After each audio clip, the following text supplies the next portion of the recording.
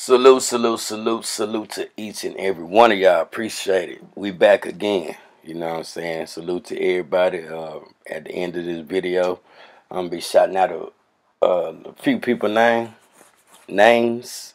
And y'all know why. But for right now, we got three things to talk about.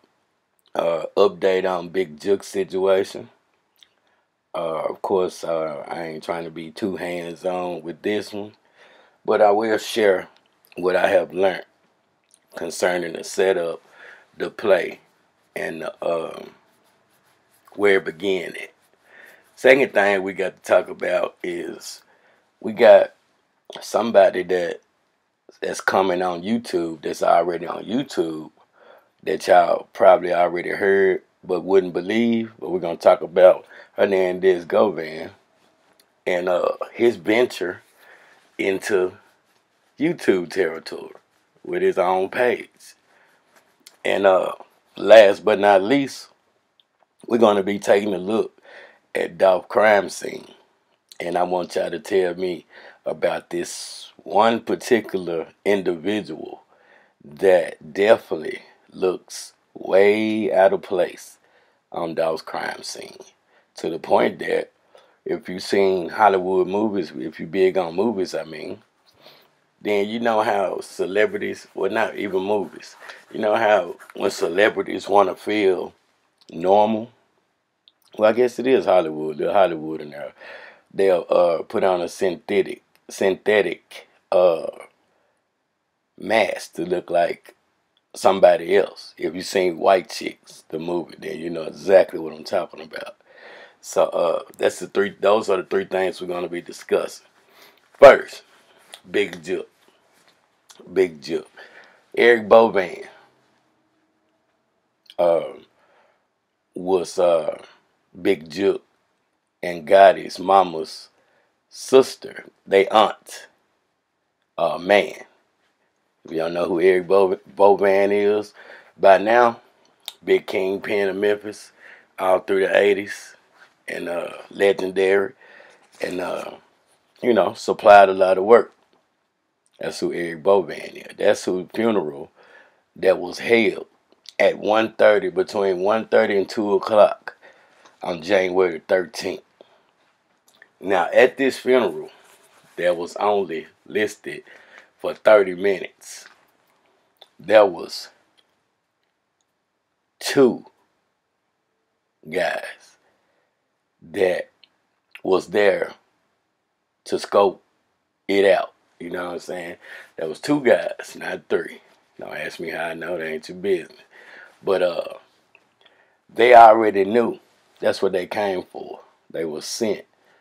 So from 1:30 to 2:30 was the funeral. That's what got it. That's where you see all the infamous photos at. That was the big funeral.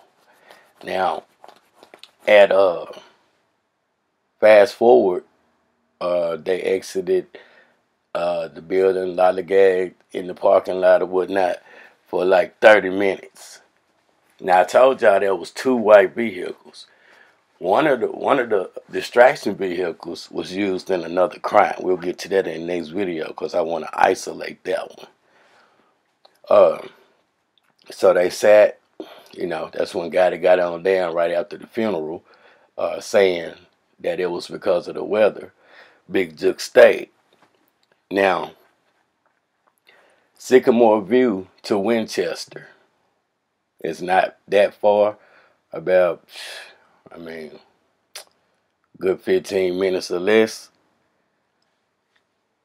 They make it to where the family gonna meet up and friends go with the food. The venue that they rented. The venue that they rented was where Big Jook lost his life at. Now, what's interesting about this venue, it is literally a mile down the road from Privé, Yo Gotti's mom, restaurant. Significant. It is also right down the street from Big Moochie Grape's hood and a couple of more people hood, Hickory Hill. You know, East Memphis. You know what I'm saying? So let make that very clear. Now, it was 2 crime scenes that day. 2 crime scenes, 2 different vehicles went 2 different ways. One of the crime scenes, if y'all missed that when I showed y'all, was in the back of the building. One of the crime scenes was in the back. Now, all the surveillance cameras was in the front. Hence, 2 vehicles, right? Trust me, know exactly what I'm talking about. And this is what we call planning. Now, the vehicle that y'all see, that they got in this photo, is not. It's the vehicle they wanted y'all to see, right? Hence 2 vehicles. Now, with all the surveillance in the front, right? Tell me why MPD lost the trail on Winchester with all the damn surveillance. Anybody from the M-Town know damn well that shopping center specifically all up and down Winchester. Ain't no way. Man, I done flew down Winchester so much. Man, I'm talking about red light camera, cameras on the pole, cameras in businesses. That is a major strip. That's a major strip. Now, somebody better tell me I'm lying. So, ain't no way that they would lose the trail of the vehicle. And that's the only thing that the police said. We have surveillance, but we still going through it. Okay, then. Say that bullshit for somebody else. Now, Big Jook, we paint the scenario. A police officer said he was in the area and heard gunshots. Okay, that might be true. The witnesses on the scene said, we seen the police officer and we flagged them down. That could be true, and both of them could happen at the same time. Maybe he heard gunshots and didn't know where they was coming from. Okay, let's fast forward. In the statement in the article that I found in the commercial appeal on the commercial appeal website, they said that when the officer arrived, suspect Big Jook. Not the suspect, but Big Jook. 2 people were shot. Big Jook was in the vehicle when the officer arrived on the scene and called for help. Now, if y'all seen the infamous photo, we see Big Jook on the ground with what appears to be family and friends. Somebody looked like they was doing chest compressions, not the police. Now, if the police arrived and Big Jook was inside the vehicle, then he didn't secure the scene if we see Big Jook on the ground, right, with somebody else doing CPR or whatnot. Okay. Now, the photo. Who was that close? And what association did they have to snap, to pull out their phone, walk up right there, snap that photo, and release it? If we can solve that, then we can talk about something. But isn't that eerily similar to the photo where we see Dolph stressed out? These 2 incidents is got some significant similarities, if you know what I'm saying. Both high profile, no police updates, no nothing, and they was hit. They were strategic hits. And since I'm gonna have to do the other video with the other truck so y'all can understand, I'm just let that marinate right now. Now, he died. This was at 423. They was followed. That's why I told you that's how I know. I do my research. and I know people. In the parking lot at the funeral for about 25, 30 minutes, and then that caravan to the damn the repass, and that's where the shit was supposed to take place at. Now, since it's two vehicles and the venue, now renting the venue and knowing the time frame of the repass will make somebody know where you're gonna be at. Now, how did they know Big Jook was coming out, when he was coming out, and where they shot him at is right directly in front of the cameras on the venue. Now, why don't in the first place, because this camera's right in front of that building, right in front, right directly aimed at where he was gunned down at. And where's that footage? Let me guess. The cameras wasn't working, or they wasn't turned on, or they malfunctioned at that time right there, right? Bullshit. But you know, we're gonna let that marinate. Now, we're gonna leave that right there for now, because in the next video, I'm gonna show y'all the other crime with the other vehicle, and then we'll tie it all back together. And that's how I choose to do it. True. Let's get on to the next subject. All right, here we go again. Now, y'all remember the infamous when I let the cat out the bag and showed y'all what they didn't want y'all to know, to let y'all know, well, Govan was not inside the house on no damn house arrest.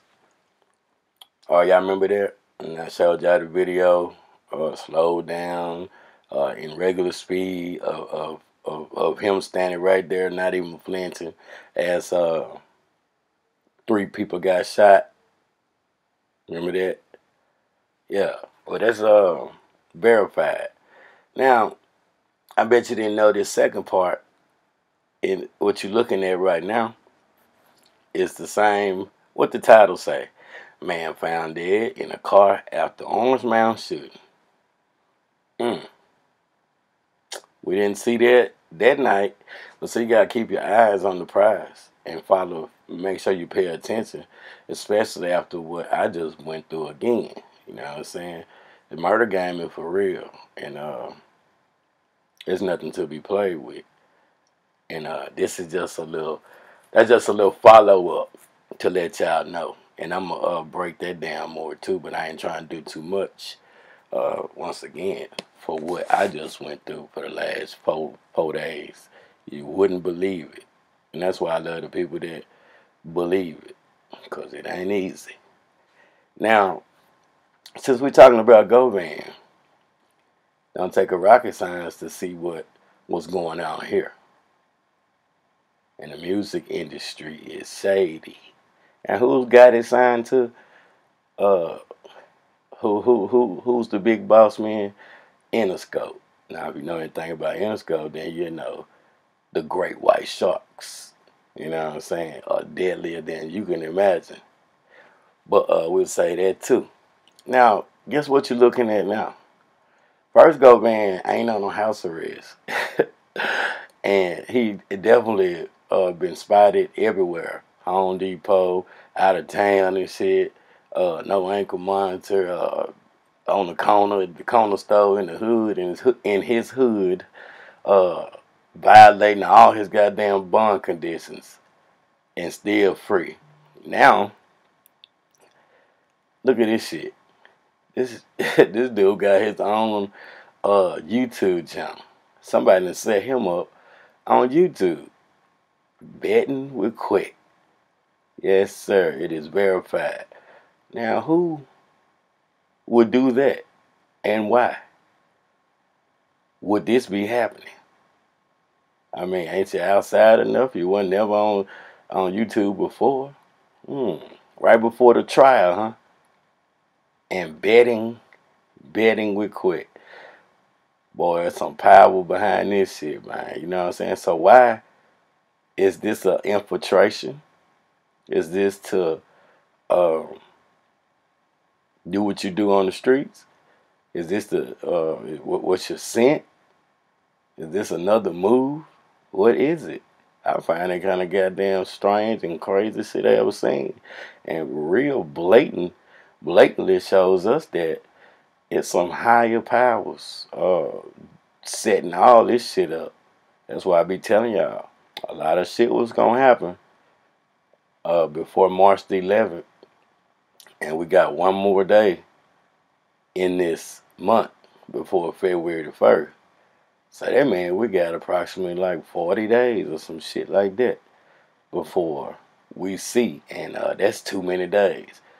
Jook gone, Teasy gone, Dolph gone, a lot of motherfuckers gone. It's a war in Memphis. Motherfucker just, I ain't gonna say that, I wasn't gonna even put that on YouTube. For the people that know what I just been through, thank y'all for reaching out, because y'all know what's up. And it's real like that. If it wasn't for y'all, I wouldn't even be, I had to take a hiatus. But you got to start what you finish. That's what a man do. You know what I'm saying? You don't get intimidated.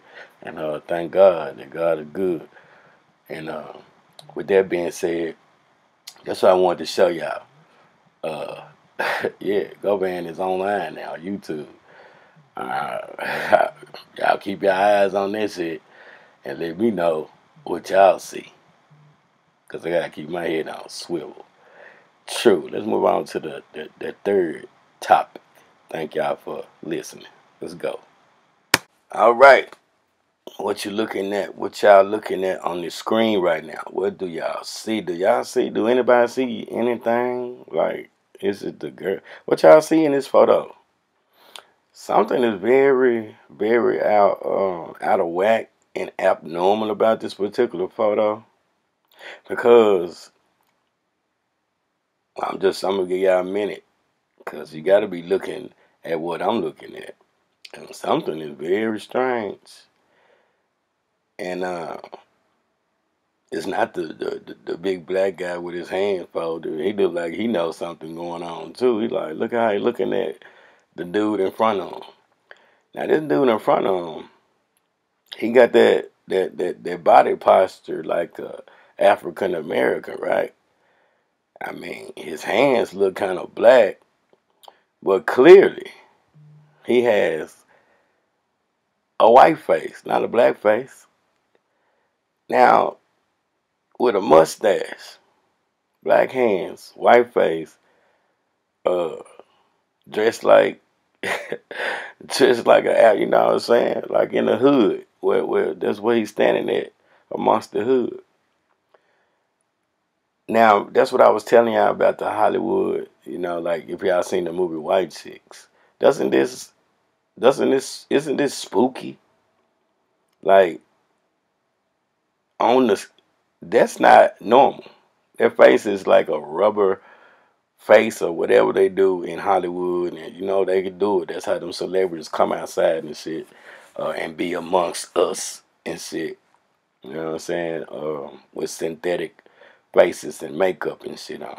Hollywood good at that. So if you got enough money, you too can be on the scene of the crime that you partially or maybe responsible for. Now, since we just gonna assume, we're just gonna jump out there and just take it for what we see. Blow it up if you have to. Screenshot it. We know this ain't right. So what is this? And who is that in a rubber face? I mean, who could this be and why? And I bet you if I take a day or two and go through all the footage that they wanted us to see, because we know damn well we ain't got no exclusive footage from the people that was on the scene. That's why I was telling y'all they had to be working in teams out there, in strategic placements to control all that goddamn footage. And people already know in the hood, if you got something exclusive and all the time and all the hours y'all was out there, you can sell that shit. But until this day, we got voiceovers and bullshit. Clips and clips of footage that they wanted us to see. How and who has the manpower to strategically control all them damn cell phones in the hood? The federal government, maybe? The music industry, maybe? Somebody, why they say Govan is the alleged mastermind and was planning in June, that's Dolph. Dolph still Dolph. You must have thought you had order, or you must have knew that y'all was gonna get away with it, and had some powerhouses supporting this hit on Dolph to do some shit like this. Now I guarantee you, he's not the only one, whoever that is. But like I said, isn't this spooky? You gotta have, man. This some weird shit, and I bet you he's not the only one out there. But that's a black dude, if you ask me. Maybe the makeup came up off his hands or something. He definitely don't have what Michael Jackson had. That's not no bleach skin or none of that. I think that's why that dude, the other black dude, is looking at him like that. I don't know. Y'all tell me what y'all think. But I just brought it to y'all attention to let y'all know everything everything ain't what it appears to be. And this crime scene, we don't even know if all this shit happened on the same day, man. Hollywood. That's why this shit looking more like a production than an actual goddamn real crime scene. And with that being said, let me appreciate y'all for listening, tuning in. I just wanted to come back strong and let y'all know what we're gonna be breaking down with some more. We're gonna be talking about, and I got a lot more shit, some real shit. So y'all gonna have to stay tuned and stay focused and stay supportive. And with that being said, since we're talking about support, let me call these names out for these generous people that never cease to amaze me with their loyalty, their care, and their support, especially when I need it. And I can't thank y'all enough. So, salute to these people, names I'm about to call. Jason R. Salute. JJ the second. James Johnson the second. Salute. Nisi. Salute. James G. Salute. Michael H. Salute. Anthony R. Salute. Dwayne C. Salute. Bruce. Salute. Otis. Salute. Marcus T. Salute. Willy Wonka and the Chocolate Factory. Big salute. Dazon. Salute. My boy Dazon, what's up? Stan Steele. Salute. Sheila. Hey. Salute. Jamar. Salute. Rodriguez F. Salute. Tanya, how you doing, ma? Salute. Mark C. Salute. Dishmon. Salute. Dion. Big salute to you, Dion. I'm talking about much love and respect. Rocky, the Prince. Big salute to you too, sir. Amina T. Salute. Verna L. Bobby P. Seymour Landscaping, salute. Ross R. Salute. D&D, salute.